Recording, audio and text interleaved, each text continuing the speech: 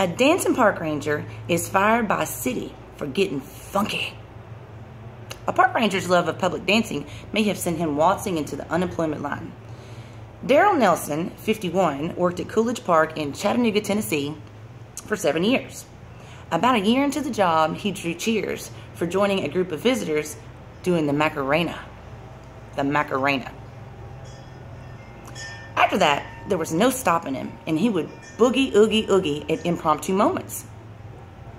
It's all about enjoying what you do, and that's the way I feel. It's clean fun. It's nothing like doing any bumping and grinding, Nelson said. But some say otherwise. Work was a kick for Nelson until recently when he was booted off the job after a woman named Melissa Parsons filmed one of his dance sessions and posted it online. Sneaky. The raw video of Nelson's dance shows him at one point laying on the ground with his legs folded under his body while he seems to pump his pelvis up towards the sky. Flexible. As a parent, and seeing all the parents that were covering their kids' eyes and turning their heads away, it wasn't something you would expect to see from a grown man, especially a man in uniform.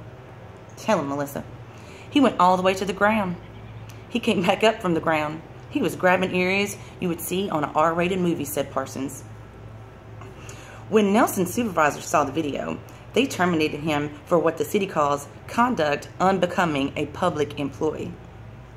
Chattanooga city officials say they do not comment on personal matters, but this isn't Nelson's first dance with danger. According to city records, Nelson was suspended for crashing a car while on duty. In 2013, he was suspended for 5 days for addressing inappropriate remarks to a coworker. Daryl, what's wrong with you? Nelson refuses to take the termination lying down, literally, and he wants his job back. This is my song, and nothing is going to bring me down, he said.